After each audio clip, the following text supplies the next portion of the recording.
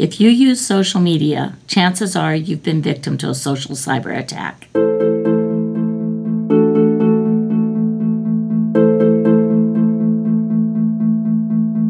If you look at posts on political events, chances are 20 to 50% of those are coming from bots.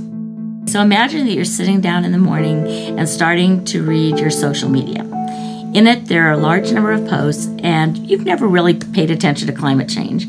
But all of a sudden, there's many posts about climate change, why it's a hoax, why your local politician is supporting, the climate change hoax, and so on. Chances are you've been attacked by a bot. A bot is simply a little piece of software that, unlike human, can send messages out really fast, lots and lots of people, can send them much faster than people can, and there's software, so it doesn't have to sleep, so it can operate 24/7. So let's imagine that you want to go see the latest superhero movie. So you go onto social media to try to see what posts are there and what people are saying about it. And all of a sudden you notice that there's these very negative statements about the movie. Well, movies get bad reviews all the time, but these ones are, written in all caps, and there's a lot of abusive terms in them. That's a troll attack.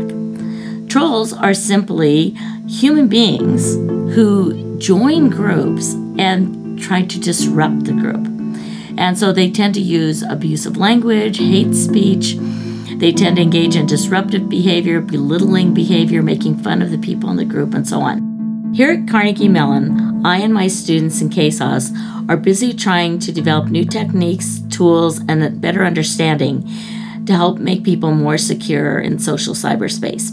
We're developing new techniques for identifying bots, for identifying trolls, for identifying and watching the spread of fake news, and counter maneuvers to identify how to stop it. In order to understand all this, we're actually employing new techniques from dynamic network analysis, as well as from machine learning, artificial intelligence, and natural language processing. When you get a post, look at the source.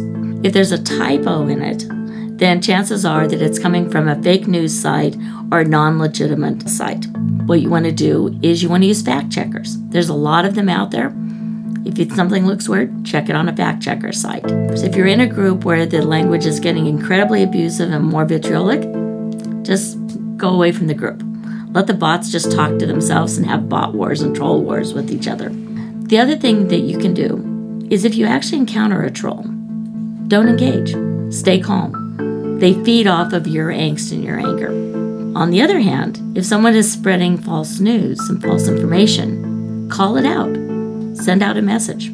We have found in our research that when people just join together and call out fake news, it shuts it down very quickly. If you take part by following the guidelines that I suggested, then you can work with us to actually help increase our nation's cybersecurity and lead to a more informed democracy.